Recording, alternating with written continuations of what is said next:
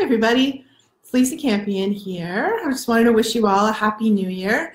This is my last broadcast from my old office. I'm moving my office tomorrow to a new office in Hopkinton, which was actually part of my goal for 2018. So I love New Year's. It's a nice clean slate. You get a nice fresh new year to start everything from, and you get a really good chance to set goals.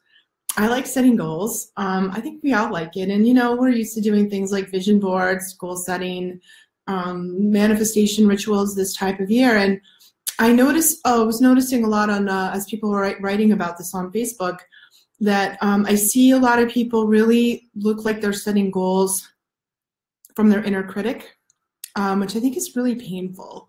And I think we should try to set goals from our core self, from the soul, rather than from the inner critic.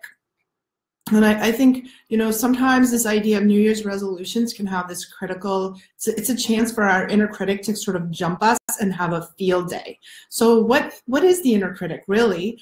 It's like the internalized critical voices of your parents, of society, of your peers, of like the environment that you grew up in. And those critical voices kind of condense into this like internal dialogue. And a lot of times when you pay attention to the inner critic, you'll notice it might have the flavor of one of your parents more than the other, or it might be sort of a conglomeration of these different voices that we, you know, messages that we had when we were young. And it's really seems like what it does is rant about what's wrong with you. So it has like kind of a rant about all the ways that you're not good enough. And you can tell that you're in the voice of your inner critic when you start with, if only you, you know, you really should, if only you, you know, that if only you lost 10 pounds, if only you could finally get your shit together, you know, this is sort of the way that that our inner critic speaks to us. And when we set goals from that place, it always sort of comes out of this negative, self-punishing place. And I think that those goals don't really get us very far. And a lot of times when we set goals from the inner critic, it's like we have to use our will. So we use our third chakra to like arm wrestle, like force ourselves to do things coming from this really punishing negative voice. Now, the inner critic is always talking to somebody, and that part of us that it's talking to is really the inner child. And I see these two like on a teeter-totter with each other, or in a tennis match with each other. And the inner child, you know what your inner child is, like that childlike place inside of us that really is super emotional. And the child in us is very close to our soul, has a lot of soul qualities. It's like a very powerful archetype and a very powerful part of our inner self. And these two are in some sort of control drama with each other. So here's an example. And I just want to tell you upfront, this example has absolutely nothing to do with me personally. It's not, which is, okay, it is. Okay, it's me. It's me. So let's just say, for example, your inner child doesn't feel too good. Your inner child is that part of you that feels maybe empty, lonely. You're restless on the inside. There's sort of this like needy thing. And so you go to your fridge and you open the freezer door and you poke your head in there. There's a pint of Ben & Jerry's, right? So your inner child's like, yes, that. And you take that and you go to the couch and you put it on the TV and you watch Friends, and for half an hour you feel like you're cozy with your old friends and you're eating this ice cream, and in your inner child's like, oh, all is right with the world, right? And then show is over, the ice cream is empty, and the inner critic will snap in like, what did you just do? What did you just do? And the rant starts.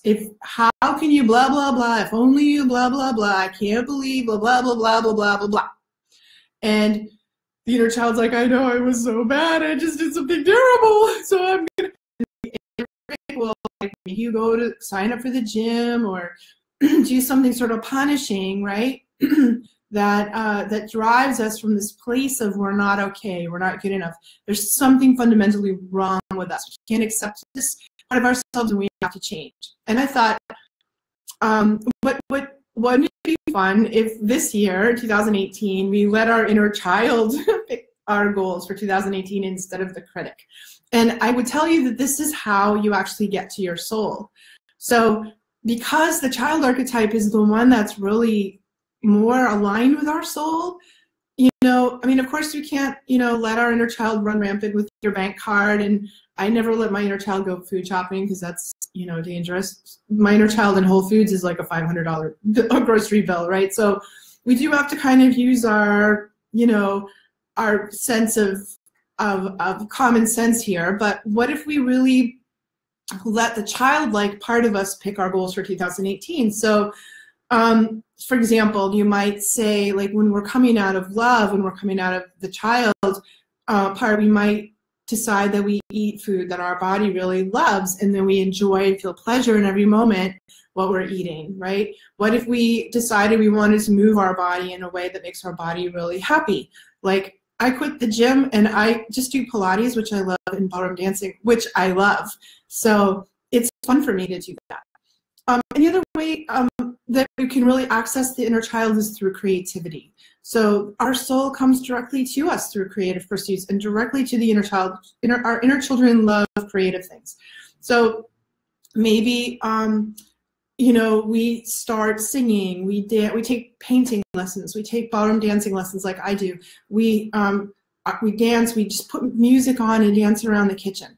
What would it be like to drop that idea that you're going to do this punishing, you're going to go on a punishing diet, you're going to force yourself to do well, to check all these things off your list and commit to some horrible exercise program that you hate, you know? Or we could dance around the kitchen, take paddleboard classes, sign up for belly dancing, go to a museum, learn a foreign language, let the child really out and play in a different way. This is how the soul speaks to us. This is how we really come into our power in a different way that's more about loving life, loving who we are, accepting who we are, and finding really beautiful expressions of that, life-giving expressions, instead of this sort of closing down, rigid, punishing thing that sometimes happens, you know, that happens after New Year's. And I think it happens because we overindulge during the, you know, holidays, and we want to get back on track. And I'm not saying that you should like throw caution to the wind and become like wildly hedonistic, but I do feel like